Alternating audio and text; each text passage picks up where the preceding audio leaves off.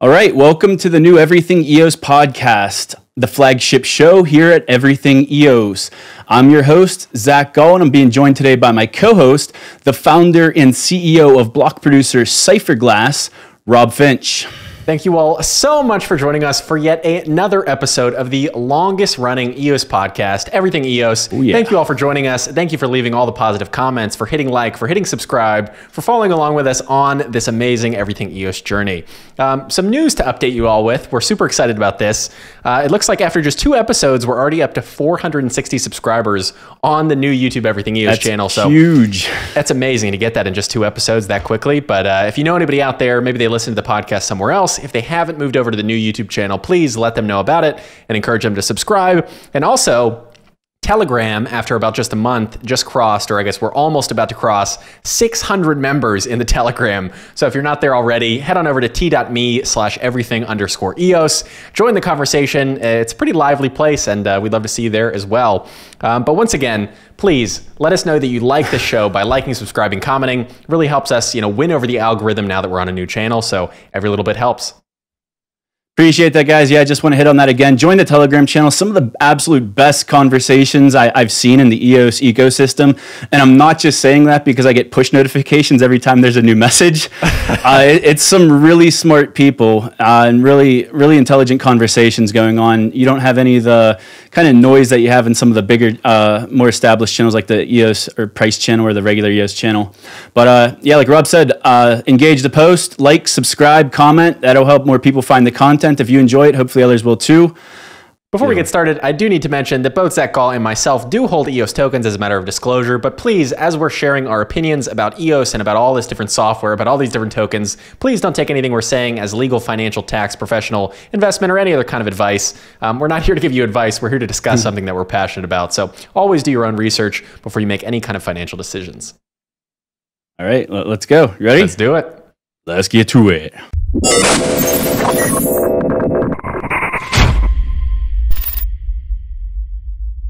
All right, let's just jump right into it. A lot of controversy over New Year's Eve this week. Oh, man, Brendan Bloomer. This has been interesting. So to start out, Block.One made a tweet. The official account said, in 2019, a global community launched EOS blockchain and introduced 1-second block times, horizontal scalability, and free transactions while transferring control from mining pools to token holders. Happy New Year's, EOS. You've made history. So then Brendan, he replied to a guy's question about vote buying, and Brendan's response was, and it was very controversial, anything that is unable to be enforced should be embraced so that the playing field is level. Vote buying can benefit all token holders by effectively lowering the cost of network operation if it is a supported practice. But that's a community decision, not mine. What do you think of that? We can dive into more tweets in a bit, but let's just start right here. Like, what were your thoughts whenever you read this? Did your jaw drop as low as mine did? Yeah, I was definitely surprised to see him tweeting something like this, especially like this first sentence I think is pretty dangerous. Anything that is unable to be enforced should be embraced. Like, we can't really enforce people hacking into, the DICE contract. We can't enforce people exploiting system level node things. That doesn't mean that we should embrace those things, embrace theft, embrace hacking just because they can't be enforced, really. So I think that's a bit of a dangerous statement. This whole thing has been interesting. There was a big backlash, at least on Twitter and a lot of the Telegram channels, basically saying, like, what's going on? Why is Brendan in favor of vote buying? And then slowly he's added, many more tweets to this, what is now, I'd like to call a tweet storm in a lot of ways. But so there are some other tweets. So he said, the EOS community should consider the introduction of voter rebates from BP candidates to introduce free market pricing to block production, drive more value back to the token holders, and increase voter turnout.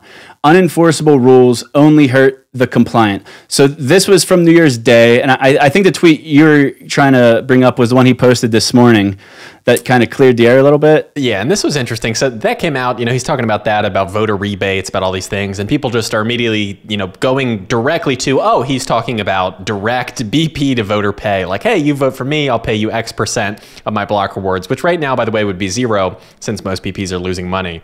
But then he tweeted out again this morning, I think, to kind of clarify everything. Maybe this was his plan all along. Maybe he's covering up for that original tweet, and this is like his clarification post.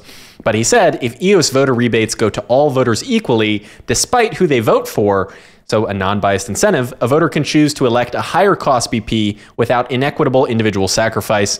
This allows block producers to pitch any avenue of value creation and still remain competitive. So I responded to this because this whole time I was talking with other people on Telegram saying, I don't like the fact that BPs would pay a voter directly, but non-biased voting incentives like Rex actually make a lot of sense, where it's essentially the network, some extra fees that are collected in the network plus CPU leasing charges that could be paid to you for voting, but not for voting for a specific block producer, just for voting for 25 plus in general, which should, dramatically increase the voter turnout.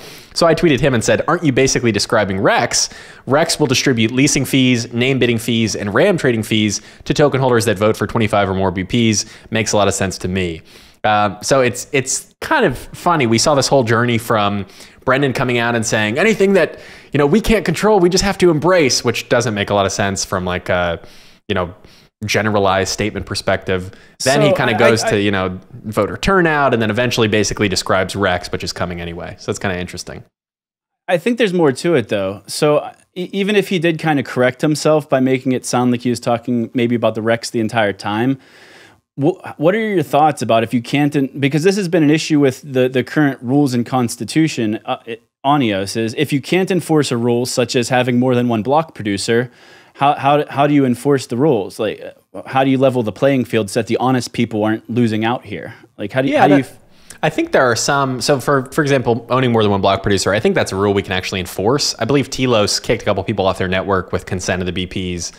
So it's something that could technically be enforced. But again, vote buying is something that's so hard to, prove first of all, and then pinpoint, and then eventually enforce. And how do you enforce it? Do you take money from them? Do you ban them from the network? All this kind of stuff comes up. So I agree that once we actually have a constitution that's voted in through referendum, that this should not be a clause. I don't think we should prohibit or allow explicitly vote buying in any way, just kind of leave it up to the community. So I agree, don't put in rules that can't be unenforced, because then that degrades the overall, esteem of the Constitution when people say, well, you're not enforcing that rule, how can you enforce this one? But I think there's a better way to go about it that doesn't just, make us put our hands in the air and go, oh, screw it, let's turn into Lisk and be corrupt like everyone else and just pay out everybody and race to the bottom. So I think there's a middle ground here.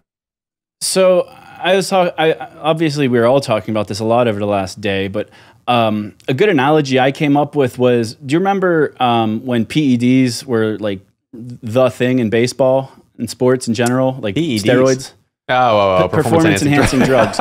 So obviously in the Olympics and professional sports, steroids, performance-enhancing drugs are banned. Right. But science could usually advance faster than the tests can keep up. So the players that aren't playing by all of the rules are at an unfair advantage constantly, and it's very hard to catch them because the tests can't keep up with the drugs that keep being created each year. So I've always been of the opinion to let athletes take whatever they want, because that's the only way you could level a playing field, is to just allow honest people to have the same advantages as the dishonest people. So that I see that very comparable in this situation, because if you can't stop it, then the only people who are losing out in this deal are the honest people, and the corrupt people who are dishonest or bending the rules are the ones who are always going to win. So how do you stick up for honest people if you can't punish the dishonest people, or you can't enforce the rules against dishonest people? Yeah, I think a lot of what this takes also is just more voter participation to then reward the honest people and, punish in some way or just not reward the dishonest people. Because what we don't want to have happen is a BP comes out, they're being honest now about vote buying. They say, hey, we're redistributing 80% of our rewards back to the community. Then another BP comes out and says, hey, we'll give you 90% if you vote for us. And another one comes out, we'll give you 95%, and you race to the bottom, and then nobody's reinvesting in infrastructure, and none of this stuff is happening.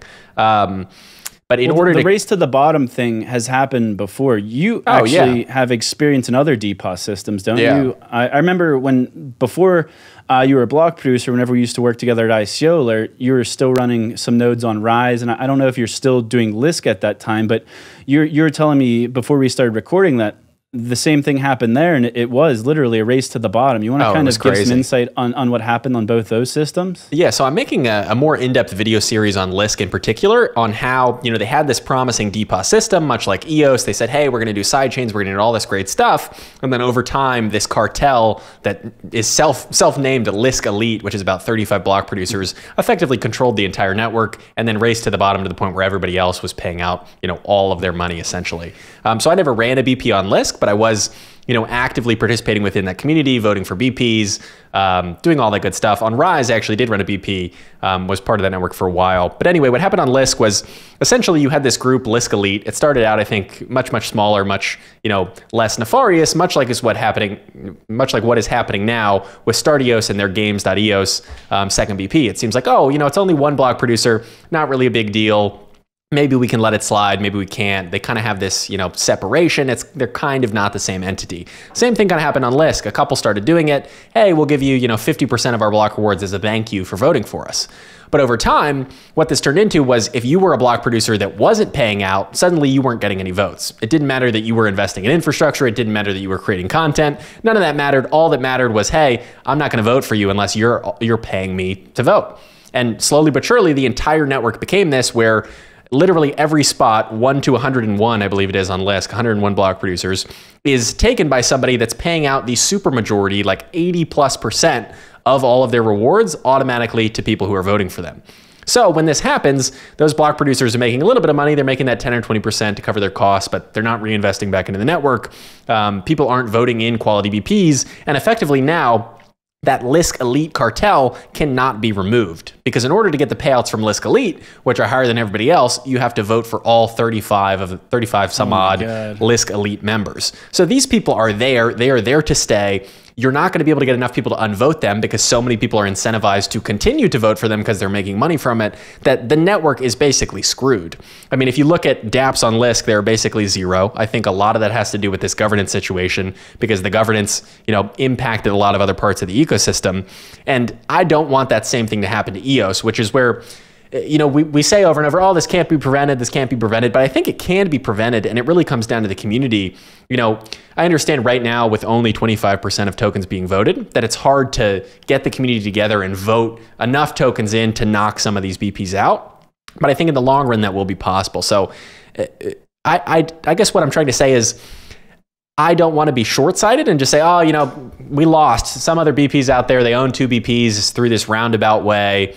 You know, we should just let it happen and let it all go to crap. And then we will become Lisk. A year from now, suddenly every single block producer on the EOS network will then be paying out a percentage, not reinvesting in infrastructure. Nobody can vote them out. And the whole governance, you know, model on EOS would effectively be dead. So that's what I don't want to have happen. And that's what I honestly think that we can avoid as a community by saying, hey, as a community, as the EOS mainnet, we do not want BPs who are vote buying. We do not want these direct incentive structures. Yes, we'll take a non-biased indirect voting incentive like Rex, where I can still vote for whomever I want, but I also get paid and rewarded by the network from doing so rather than the individual BPs. That I think is okay, but I think it's up to us as the EOS community to put a line in the sand and say, hey, this is what we want. This is the way we want it to be, because looking to many examples in the past, it clearly hasn't worked well for these other platforms. So why do we think that we're going to be any different if we follow down the same, you know, slippery slope? So he did clarify. So it does. Are you of the opinion that like he was backtracking when he tweeted today and made it sound more like Rex, or do you think that was his intention the whole time? I think it's possible it was both. I think maybe, you know, it was New Year's Eve. I really don't think he was like drunk tweeting or anything. You know, you can make a joke about that, but I don't think he was doing that. I think maybe he had this concept in his head and he just tweeted it out. And I think a lot of times, Dan does this too, they sort of forget the influence that they have over the community. So maybe his initial thought wasn't fully formed, or maybe people took it out of context. I think probably Rex and this whole non-biased voting incentive was what he was kind of thinking of from the beginning, and now has clarified it to the community. So what do you think about on his one tweet when he ended it with, but that's a community decision, not mine? Oh, I think that's because yeah. I know he's speaking about him personally, but you could also look at it as mine as in Block.One as a whole. He is the CEO after all. I mean, everyone has the thoughts and opinions are my own in their Twitter bio, but you can only take that so far when you're the CEO of a $4 billion company and you're making comments like this. That part kind of stuck out to me because if you recall the first time the controversy of the vote buying and profit sharing from Huobi, Block.One, they put out a blog saying that they were considering using their 10% of votes to reward good behavior. Yeah, I think all he's trying to do here, and I understand some people read that and they were like, oh, what do you mean it's not yours? Like, you're going to drop these tweet bombs on us and then you're just going to leave and say it's not your responsibility. And I understand that frustration. I think what he was trying to say, he was trying to avoid, a PR nightmare they got themselves into before, which was Dan Larimer proposes new constitution, throws out old one. Like, he's trying to reiterate the truth, which is that Block.One doesn't have any control over the EOS mainnet other than their 10% minority stake in, the EOS tokens. But I think that was him just trying to say, look, if you disagree with me, that's okay, because ultimately it is your decision as a community to make this. It's not mine. It's not Block.One's, and I think that was good of him to include just to kind of avoid those FUD pieces like Brendan Bloomer comes out, makes vote buying legal. Now anybody can do it. Like, he's not this authoritarian figure that controls the mainnet. So I think that was good that he included it, but I can see why some people got frustrated by that language as well. So with the Rex, in your opinion, how is the Rex going to work to reward good behavior? Because I have thoughts. So the Rex, if you want to make the highest dividends possible in the Rex, you want there to be as many transactions as possible in the network. So you're incentivized to vote for the block producers who are facilitating either dApps or infrastructure that is going to enable millions of transactions per day on a daily basis, so that people are using the Rex and having to purchase or rent token CPU allocations to be able to continue using the network cheaply and fairly. Whereas that's completely different than if you're just voting for the block producer who was paying you the most dividend. Because I think that is what leads to the race to the bottom. Is right now, so many block producers are investing heavily into different software that might not benefit them with profits or revenue streams. Some of them are just for the benefit of the community. And those are the honest BPs who would lose out the most if they're paying out dividends with their profits, because that's what their profits are being spent on. It's being reinvested back into the community, which is what the original intentions of block producers were at the start, I believe. Yeah. Yeah, I mean, that's been the whole concept here. And I think it's also important to note, if you calculate how much money you would actually make, like, let's just assume for a second that we became Lisk. We started, which Lisk, by the way, has a very high inflation rate. I'm not sure if it still is, but at the time was very high, much, much higher than the 1% that EOS has. So people were making, substantially more money there than you could ever potentially make on EOS. By selling your vote. But if you calculate what it would be, unless you're somebody that holds millions and millions of EOS, you're really not going to make any significant amount of money selling your vote to these BPs if it was a direct pay model. If as Cypherglass right now, we're making about 300 EOS per day at $2, let's say that's about 800 and some dollars per day that we're making right now. We're really a little bit under break even with that when it comes to infrastructure costs and staff costs and a couple of these other costs that we have. So right now you would be making no money from us and no money from basically all of these other BPs. Maybe some would be able to pay out some. But even if we go through the thought experiment of, okay, what if EOS was at $10? We're making 300 EOS a day, $3,000, per day, every month, 90 grand. We'll call it 100 grand per month that Cypherglass is making. Half of that goes to expenses. Then we have $50,000 to pay out to thousands of people, maybe 10,000 people that are voting for us. They each get $5. Like, is it worth the $5 a month to destroy the integrity of the network just to get that extra money? Like, I just don't see. The reward is completely askew with what you would actually have to do. It's like, hey, do I want to destroy this amazing governance proposition of this new DPoS network that is right now uncorrupted and right now has what I believe is a majority view of people in the community against vote buying, which is a pretty amazing thing that we should continue to move on and continue to, push that momentum forward? Or do we want to just throw all that in the trash for $5 a month or less? And it doesn't make sense to me why you would choose option B of destroying governance for this little bit of extra profit, when in reality, building a high quality governed network will likely make you more money through token appreciation in the long term anyway. So it just doesn't make sense to me why you would even want to engage in direct vote selling. I think the lesson learned from this is that, and you would think that they would have learned their lesson from the shower coin incident with Dan, is I think the executive team at Block.One needs to understand the power and influence of their own words and how they're going to be interpreted by, one, the general EOS community, but then also the broader blockchain cryptocurrency community who don't as fully understand the long-term vision of Block.One as maybe we do. Interestingly enough, I was doing some digging for today's podcast because besides this tweet, it has been kind of a slow news week since we did our New Year's recap episode last week. Yeah. And lo and behold, today, a brand new job posted on Block.One for a Hong Kong position, which, as if you don't know, that's where Brendan Bloomer is located. Right. And Dan Larimer, the CTO, is located in Blacksburg. A content writer position was posted today, and part of their job is supporting marketing and communications, including social media, blog writing, community outreach, things like that. And it's just funny and coincidental that this would come out 2 days after Brendan made some questionable tweets that kind of got everyone stirred up. I don't think this is a coincidence at all. And while we're talking about jobs, because I think it's important, so there is a content writer position. So I don't know how many of our listeners are willing or able to move to Hong Kong to take this position, because I'm of the impression that all of the Block.One positions, they don't want remote workers. You have to be in Blacksburg, in LA, in Hong Kong. And so if anyone's watching this, listening, if you're interested in content writing for Block.One, go to Block.One/careers and check out what's available, because this is, I think, what we need to bridge the gap of communication between the community and Block.One themselves is if you're able to embed yourself into Block.One, because then you are this like liaison, you are and were a community member, and now you're part of Block.One.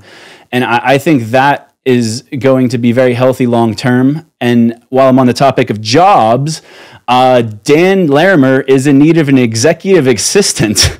So if anyone's willing or able to, and especially if you watch this show, because I would love to have a mole in Dan Larimer's ear, if you have the skills and qualifications to be an executive assistant, check out the careers page on Block.One, because Dan Larimer, the CTO, is in need of an executive assistant. I also want to say, before we jump, away and sort of wrap up that Brendan Bloomer segment, I think if we think about what's happening within Block.One, this is a massive team now. I think 200 plus people, 100 plus of which are developers. They're throwing around all kinds of ideas, which is a very good thing. And I don't think that we should, I just think that we should be cautious to only accept a very narrow range of ideas and then throw out everything else. So I think it's good that they're experimenting, they're talking, they're discussing, hey, how do we solve, how do we get more people to vote? How do we increase incentives? All these different things. I think it was pretty clear that the community disagreed with them on this point, but I think it's good that they're continuing to explore, other potential options and aren't just set in stone on a bunch of things. So it'll be interesting to see how this all goes. And if they do get somebody to run around and follow Brendan, and when they see him open the Twitter app, they can smack the phone out of his hand.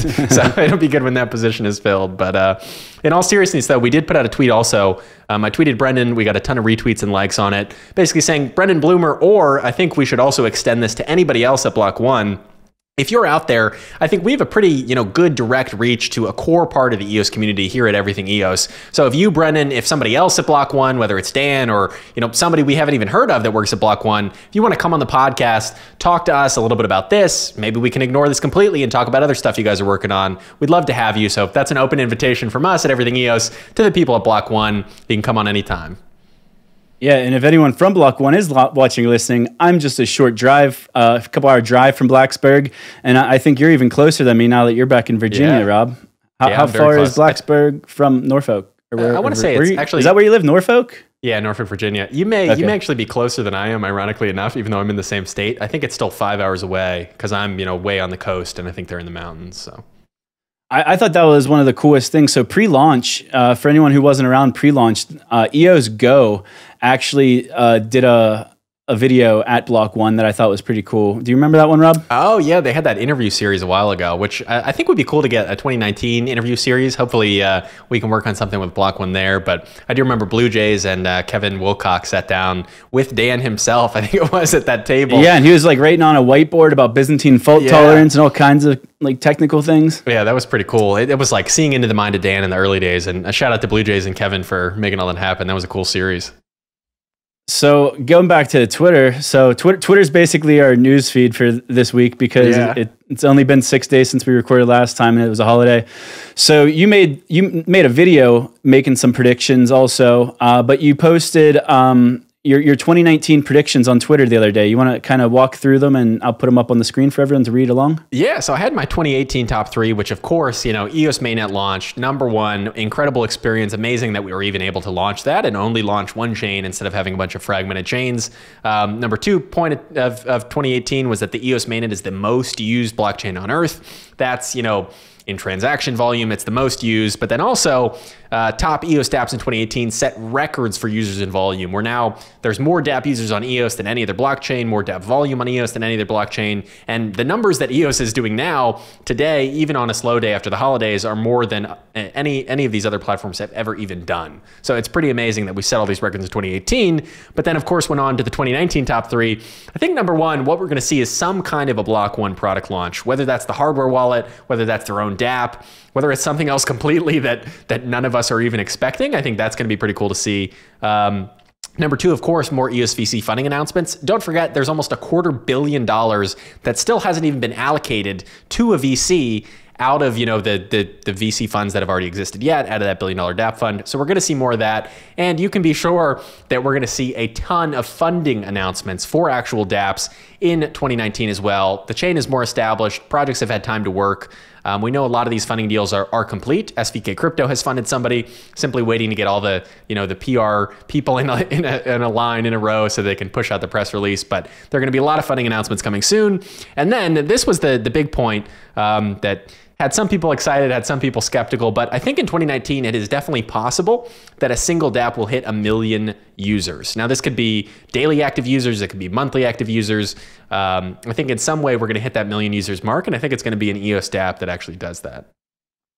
I think I could agree with everything. So your 2018 top 3, that's acceptable. I mean, I don't think there's any argument against any of that. Yeah. But as far as your predictions, product launch, we've played the same Bloomberg video clip of Brendan Bloomer about 100 times on here. And if we're going by his word, he says, well, everything will start making sense when they start launching products in Q1 2019. Yep. So we're finally here in Q1. So we all have this expectation. Do you think it'll be the wallet as the first well, outside of the Rex? The Rex is done. We're just kind of waiting to implement it. Do you think the wallet's going to be first? I think so. So based on the fact that Block.One is now meeting with developers, I think they actually met with Saeed, I want to say, from Block.IO and EOS Cafe. And he was tweeting, it's not what you expect, but it is like the 1,000 chains model where you can access any chain, any side chain based on EOSIO within this app. So I think it only makes sense if they're going to launch dApps, which may be on their own side chain, may partially be on the mainnet, who knows. It makes sense that they would have a wallet first through which people can access their dApp. So I think maybe we'll see both in the same launch event, because if they're going to, Brendan had said in a previous tweet, whether they'll hold true to this or not, I'm not sure, but they had said that their first product would have its own unveiling event. Like, it won't be at a hackathon, it will be its own standalone event. And I think it would be kind of lame in a lot of ways to have a standalone event and only release a wallet, unless the wallet has some groundbreaking features in it that we haven't heard of yet, that I'm not sure of.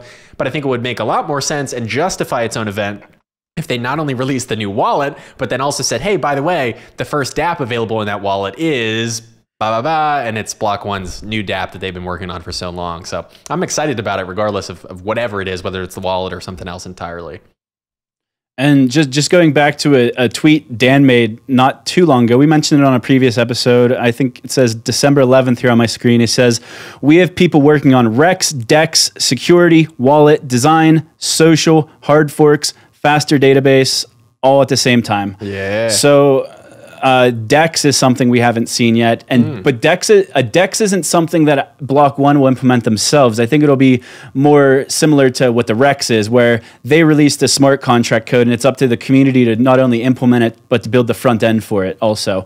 So I think that DEX could possibly be released around the same time as the wallet, but I don't know how they would do their product launch, because it would technically just be a code release, and the product launch would be done by the community. Yeah, why do you think that they would not want to run their own DEX? And because I feel like they could run it in a way where they still choose which tokens are listed, or at least have some tokens listed ahead of time and then let people list them after. But I just feel like they're always looking for regulational and like legal clarity, and to be like touching anything that could in any way possibly be a security, especially knowing some of the dApp tokens on EOSIO with like the bet dice and the EOS bet and things like that.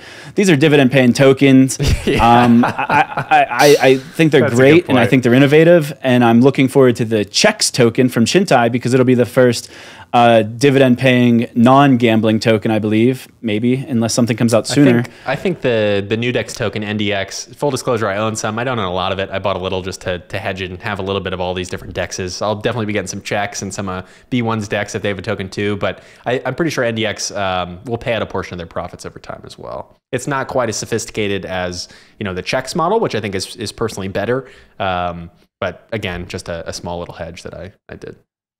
So I guess one more thing in his tweet. So there's also that hard fork stuff. Dan said that they have a lot of implementations that are going to really speed up the CPU on the chain. So we have that to look forward to. I don't know if that would be a big like publicity type release. It would be cool to us, but I don't know if that's something you would do a big product rollout for. Yeah, I don't think so. Because when I hear product rollout, I think like hackathon production level with a giant screen wrapping around like somebody comes on stage, are you ready? Are you ready for this? And they unveil some insane promo video with their new product and how it's going to change the world. That's what I expect to see. I think the tech updates are just kind of come out in a tweet, you know? There's one product that we know Block.One's working on that's not going to be a security, and it's going to be an actual product that they might actually be able to release, and that's going to be Steam 2.0. I think that, what else could Dan be talking about when he says social? Like if there's a team working on social, that to me says Steam 2.0. If they were going to do a big product rollout, I don't see any other project that we know for certain that they're working on that would make more sense than their social media platform that they've been talking about for almost a year now or more. Oh, 100%. And you can imagine if they coordinate the PR properly, which I'm sure they will, with a release like that, if it's like, hey, download our wallet, now boom, you have access, you can get a free EOS account, you can try this new social media network that will pay you. That has the potential to go, you know, viral in the mainstream very, very quickly, especially now that people are so, and we've talked about this so many times before, but now that people are so against Facebook and Twitter and these big data companies, which I think is great because they have real privacy and real free speech implications right now. I think it's the perfect time to say, hey, boom, we got the decentralized Facebook. It pays you when you post. You control your own data, all these good things that will get a ton of press in the mainstream media. So it's only a matter of time. And it's just exciting to be in Q1 2019. Because I remember at the beginning of all this in 2017 thinking like, can you imagine what it's going to be like in 2019? And now we're here. And according to Brendan, if they stick true to that, sometime between right now, could be happening tomorrow, could be happening next week, next month, and the end of March, Q1, we should be getting that announcement. So I'm stoked. I hope we see it. So people kind of rely on you to point them to the right direction of dApps. You're like the dApp king in the EOS ecosystem. You do the short videos on the Cypherglass channel, which if you guys watch this show and you're not subscribed to Cypherglass, you need to do that. But I think it works the other way around. I think there's a lot of people that are subscribed to Cypherglass who are not yet subscribed to this new channel here. So maybe you could... Yeah, we can work on that. I'll let the people know over there to head this way as well. So what I was getting to is, and I know you already tweeted the answer to this, but the people listening might not have seen it. What are your top 5 dApps for January 2019? Yeah, so I'm going to start doing this monthly because I posted this once last year. I said, hey, here are my top 5 dApps right now. And people loved it. You know, people in Telegram were asking, hey, has your top 5 changed? Like when the new month came. So this is just going to be something I do monthly from now on, similar to how I do the This Week in EOS recap on Twitter as well. So my top 5 dApps for January of this year are, of course, number 1, Dice, formerly Bet Dice. And I do, of course, hold all of these tokens. Second, coming up, which should be launching this month, I believe, pixEOS, that new sort of gamified art platform. I'm personally excited for what they're doing with NFTs, non-fungible tokens. So if I make digital artwork, I can say, hey, here's the NFT associated with that. So you know you're buying an original. Can also be applied to physical artwork as well. And they're working with some people on that, which is pretty exciting. Number 3, Seed and the Parcel platform. We should be seeing a demo from them early this year as well. That sort of gives us more insight into their platform, into their smart card technology. They posted a little teaser on their YouTube video or on their YouTube channel earlier this week, I believe. Maybe it was the end of last week, which was pretty cool. You should take a look at that. So Seed, always a big one. The more seed you hold, the more seed you get in these future drops. I think there are 8 more drops. Number 4, of course, IQ. which, as we know it today, is the token for Everipedia, the decentralized Wikipedia. But as we also know now, they're building all kinds of other products, all kinds of other websites on the IQ token, which is why I'm so excited about it. They're building a decentralized Quora. They're building a prediction market that uses the IQ token. They're building an incentivized version of Genius. All of these different things where, there are so many platforms that exist today, whether it's Quora or Rap Genius or Wikipedia or so many others that rely on users to create content. Even Facebook and Twitter rely on users to create content, but they don't incentivize their users in any way other than giving them little badges on the site, you get a like, you get an upvote, you get some points. And what the IQ team is doing, which I think is pretty genius, is they're going after these proven models like Wikipedia, like Quora, like prediction markets, all these things. And they're saying, hey, we're going to add an incentive and make more sense for people to use our platform to answer questions here, to cite their sources here, than to do it on a centralized platform. So what they're doing with IQ is awesome. We're going to see a lot more from the IQ team in 2019. But then number 5, we just saw it, Rob. I got to cut you off, man. I'm looking up Everipedia. I'm looking up Everipedia while you're talking here, and January 2nd, so that's today that we're recording this. Everipedia partnership with Hacker Noon. Oh, I saw this, and they're going to help them with citing, right? Yeah, to contribute, like Hacker Noon. I love Hacker Noon as like a news resource for anything technology related, blockchain or not. They're just such a great trusted content source. Yeah, and they're going to be contributing to Everipedia and the wiki pages now, and that's awesome. That they're going to kind of put some funding towards that and definitely put some sweat equity towards it. I'm excited for that. But continue on. You have one more dApp, then I'll get back into this. I saw that from Blockfolio Signal this morning and was like, oh, cool, Hacker Noon, and then just sort of disregarded it. We should have included that in here. But the fifth dApp, something we talked about already, this was a spot. It was a holdup between HireVibes, which I'm still a holder of, still love the platform, and NewDex, which is something I just recently acquired as a little hedge into this exchange space, since I'm going to be buying some of these other exchange tokens as well, and I just want to have exposure to that side of the ecosystem. So NDX, the NewDex token, has some pretty interesting incentive models going on. Again, like I said earlier, not quite as complex or maybe innovative as something like Chintai and the Checks token, but there's some potential there as NewDex continues to grow in volume, as more EOS users get there. Seems to be the main EOS DEX at the moment. So that's my top 5 for January. We'll see how it changes in February. I'm excited to see. I couldn't help but notice you left 2 of them off, and I think you've done videos on both of them. So Sense Chat, I believe their beta's out, so I'm excited to try that. Their community manager Elias reached out to me the other day. Hi Elias, if you're watching, and I'm going to be able to test the beta out. How was that for you? Because you actually got to test a call on it a couple weeks ago. It's pretty cool. So Sense, it's truly peer-to-peer. So right now, you and I were talking on Skype. We're not going peer-to-peer. We're hitting Skype servers. They and the NSA and the CIA and all these other people are logging this conversation, right? It's not private. It's not secure. We're on all these other servers. But with Sense, if I want to have a conversation with you, Zach, I can call you basically through your EOS account, from my EOS account to yours, directly peer-to-peer, just me to you, no intermediary. We're not hitting servers. The NSA can't really intercept that. Well, they probably can in some way, but knowing them. But there's no server that we're sitting on. We're going direct. And the same with text chatting as well. So I'm excited about it as a potential to replace Telegram. We think about Telegram, and I had this sort of realization last night. I was in Telegram going, oh, cool, we have our Everything EOS channel, we have this. It feels like a decentralized protocol already, the way Telegram looks. Like, you never really see the Telegram logo. You're kind of in these other subgroups, but Telegram still has the power to ban you. Like my brother Ben got, wrongfully banned recently and had to get that corrected because he was posting so much. Telegram still has that centralized control, and I think Sense has the potential to disrupt that. Give us that true, hey, this is just a protocol, build whatever chat you want on top of it. Give us that, and also, of course, give us privacy back with all these conversations that we're having. And the other dApp I wanted to mention that wasn't on your list is Karma. So Karma finally released their application on both Apple and Android. Oh, nice. So I highly recommend everyone check that out, because Dallas Rushing and his team, they've been kind of hacking away at this for a long time now, and it's cool to finally see it in usable form. And the user interface is actually pretty slick, especially when you think of all the other decentralized applications on other blockchains and what we're used to seeing. It's just really cool. I'm big on the social media platforms.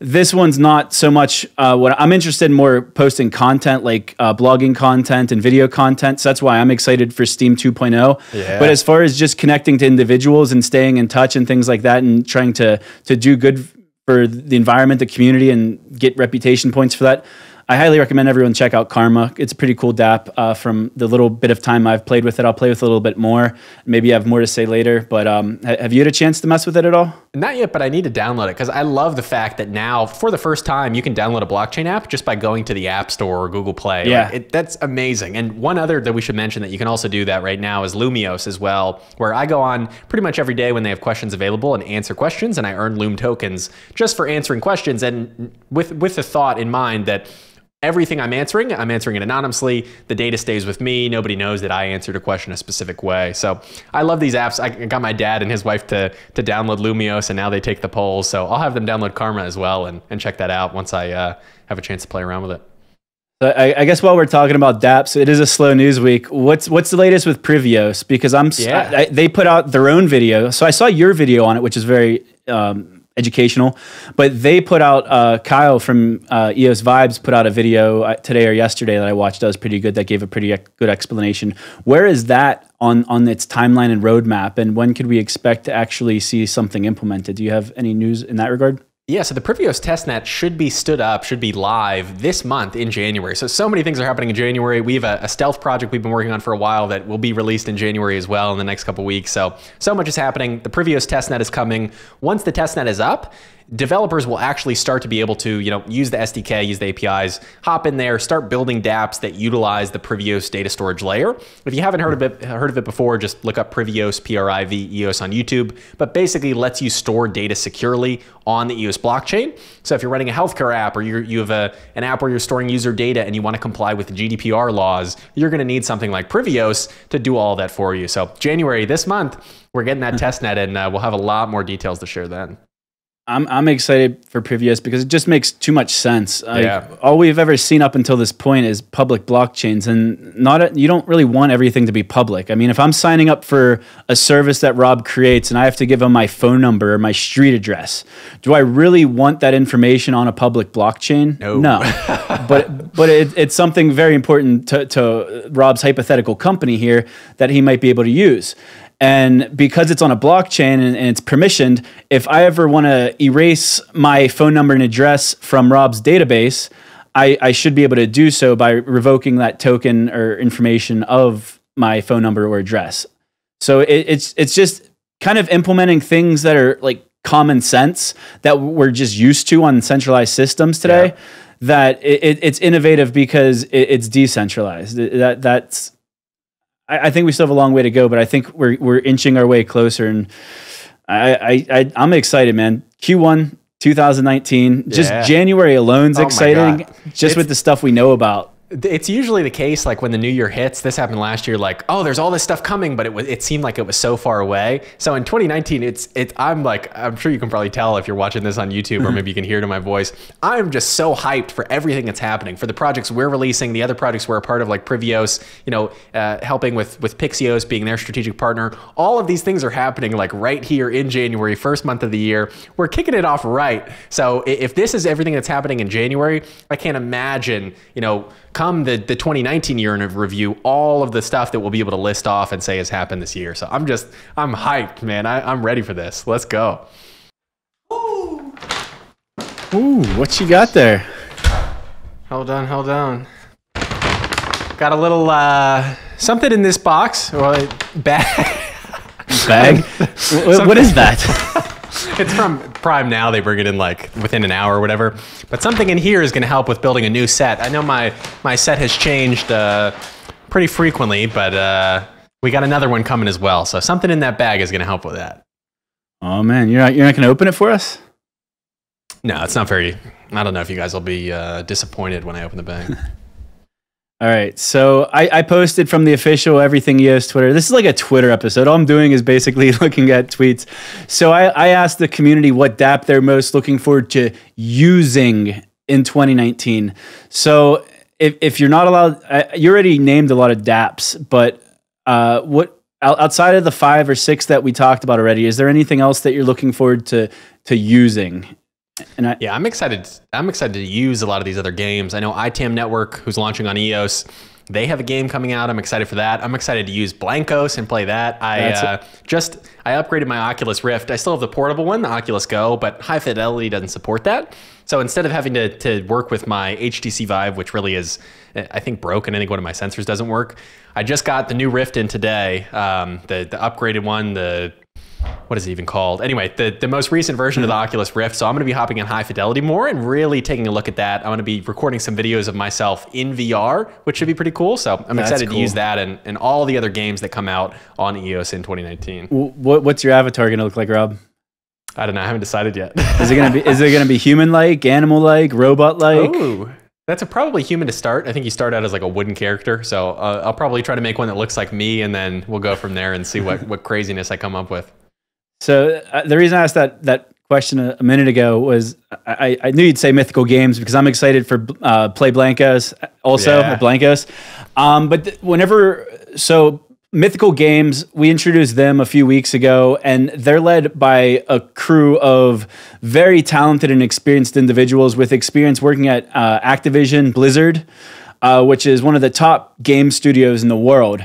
And that kind of leads me into my last topic I wanted to cover today was a project called Azarus, which Block.One just did a built-on EOSIO blog article on recently. And what stood out to me was the experience of the team there, because they have experience with EA Sports, EA Games, 2K Sports, Ubisoft. Did I say that right? Ubisoft, yeah. Ubisoft. I think both are correct. And Facebook. So we have this isn't an EOS VC backed team as far as we know yet, but it is another group of super experienced people who see the value of building on EOSIO and are building on EOSIO. So do you want to introduce what we know about the project so far, Rob? Yeah, so they say it's a groundbreaking new game challenge network, a game challenge network. So basically the way it was described in this article to me that makes sense is that, Ubisoft as an example can go out and they can make a challenge and they can say, hey, we're going to put out a quiz, this challenge quiz after you finish watching this Twitch stream. You're watching somebody play the new Ubisoft game, you maybe want to win a prize as well and kind of play along. So they can initiate a challenge to all of the people watching, this stream, which sometimes is hundreds of thousands of people watching a single stream on Twitch. They can go out and say, hey, we got this poll. Were you really paying attention to the stream? Can you answer these top 5 questions about our new game? And if you do, you can actually earn tokens, which will then be used as an in-game currency in some of the other Ubisoft games and some of these other, maybe EA Sports games and things like that.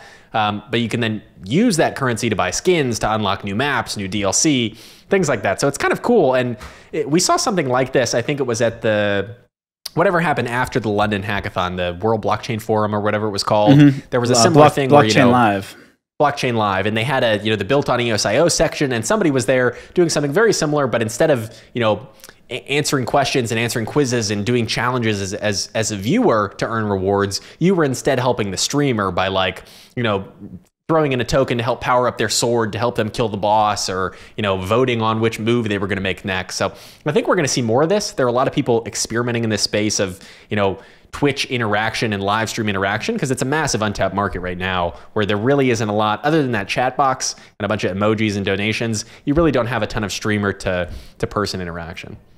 So what stood out to me in the EOSIO and the built on EOSIO blog article that Block.One put out was they're asked the question, what stage is the project at and what are your plans for scaling up? And I believe he's the CEO, Alex Kasasovici. Sorry if I messed your name up, Alex. He said, we went live for a first alpha test in September in partnership with Ubisoft on their flagship title, Rainbow Six Siege. So just so you guys can grasp this, there's an EOSIO alpha being tested on Rainbow Six, which I haven't played Rainbow Six since I was in high school, but it is a huge franchise. Ubisoft is a huge game studio. And in addition to that, I'm not even going to read the entire answer because I want you to go read the blog article yourself, link in the description. But they also currently have a beta test out that's an extension built on Twitch. So they have something going on with Twitch that they're even able to build something to run their beta on. So that's cool. And speaking, I mean, if you had told me even a year ago, hey, in early 2019, they're not only going to be the Mythical Games folks who are super legit building on EOS, but also Ubisoft is using them in a trial in an alpha for Rainbow Six, I'd be like, no, that's not going to happen. That's crazy. But here we are, and all of these things are coming into place. But I was watching Twitch the other day, and I found myself captivated by the stream at night for probably a couple hours. And it was a streamer just, knew he happened to get 20,000 viewers just because this game was so. It's not like he got 20,000 viewers all the time, but the game he was playing was so interactive with the audience that he got to that level. He was playing a game called Marble Stream, I believe it was, and basically everybody in the chat, there were about 800 people out of the 20,000 that were playing the game that was capped out at 800 in this game. You could be a marble, and they put you in basically this giant like Price is Right Plinko style board where everybody starts at the top and you can see whose marble is whose, and they let them all go. The streamer says, all right, here we go. And he pushes a button and all the marbles drop, and they fall through this physics thing of like the Plinko board, and they're going down ramps and off, jumps, and some people are falling off the edge. And he's saying, hey, whoever makes it into first place gets a free subscription to my channel or gets VIP for a day on my channel or whatever it is. And he had literally 20,000 people watching this thing. The games were immediately filling up to 800 people because so many people wanted to play. Jeez. And my point with all this is I think, whether it's somebody like this, the Azarus, or whether it's somebody like Mythical Games, or whether it's somebody else, I think there's huge potential for not just, one-way streamer to viewer and not just one-way viewer to streamer, but also people playing collaborative games together, where maybe in the future, this marble game is playing, but the Twitch streamer goes, hey, first place, you're going to automatically get that 100 EOS prize. Who's it going to be on this new course? And we see 1,000 marbles going through this crazy maze and coming out the other end. So I think a lot of stuff is going to be happening in this space. Obviously, we've been talking about gaming forever, but I think we kind of left out the streaming side of that. And it's cool that, that is still being built on EOS as well. So it's such a huge, so I don't understand watching Twitch streams. I'm sorry. Okay. I'd rather play a video game than watch someone. I mean, but I know it's huge. So I read a lot of CNN. I follow a lot of news, and they did a article. What is it? I'm looking at my screen. December 31st on this Fortnite streamer named Ninja. Have you ever heard of this guy? Yeah, biggest streamer in the world, double what Riot Games did on their platform. He streamed almost 250,000 hours. 250,000 hours were viewed on his channel in 2018. And he made a salary of close to $10 million. That's one person. So this is like a huge industry. And to give them additional ways to monetize these Twitch streams, it's just going to make it possible to make a living off of this for more people than the top tier is what I think. If you're like the middle tier, you'll be able to make a full-time wage potentially through not just this application, but more and more opportunities. Yeah, right now most of the people at the top are making most of the money. But looking at somebody like Ninja, what's so interesting about these viewership stats that came out, where he has double than I think it was Riot Games. Riot Games signed a Twitch exclusive contract with Twitch for something like $90 million for 1 year. They said, we'll give you $90 million if you stream all your games exclusively on Twitch for 2019. Meanwhile, Ninja is sitting there like, wait a minute, I have more than double their viewership time. Is he going to get a $150 million contract? Is YouTube Gaming going to pay him $250 million to move to YouTube Gaming instead of Twitch? I don't know. But the amount of money in that space is already insane. It's about to get even crazier with the amount of money that these people can command. Probably more than some of the top playing, professional athletes, because these people are athletes in a lot of ways, but they're esports instead of sports. So it's just cool to see that all growing now. I think, I don't know what platform it's going to be, but I think these like celebrities, these gaming celebrities, they're going to be able to create their own digital brands.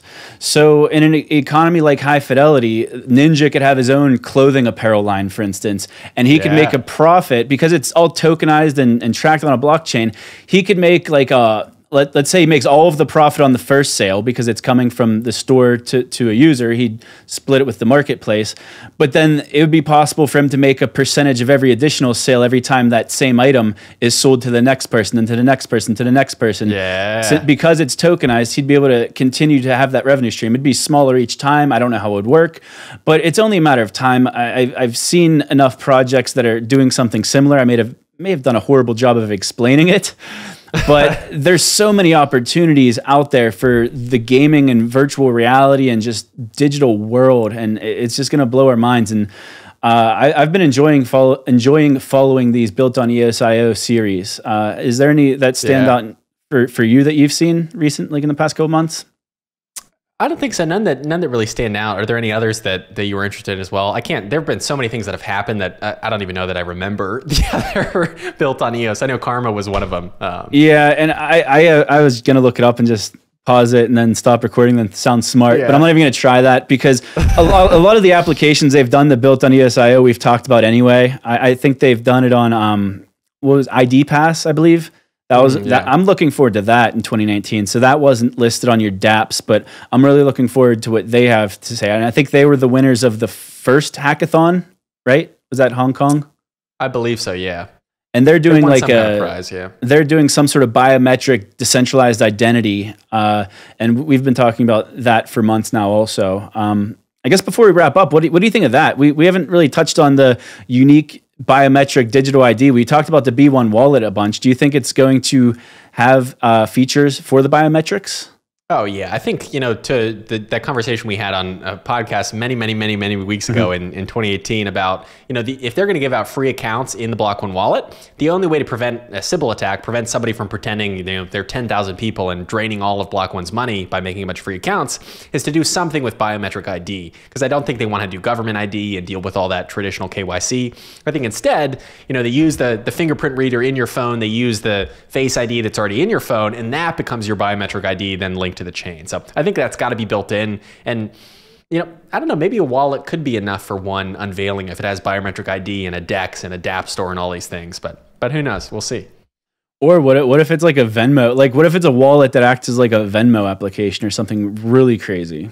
If in the Block.One wallet, I can not only store my crypto, but also store USD and send USD to and from people and cash in and out of my bank, that would be huge. That would be like another next level. Because then when I say, hey, here's my friend, I want to give him $10 and pay him for my half of the pizza or whatever, I can send him that on this Block.One app, and that kind of gets him into crypto without him actually having to accept the crypto from me. We'll see. I think we're stretching here on what we're expecting, but I always have high expectations.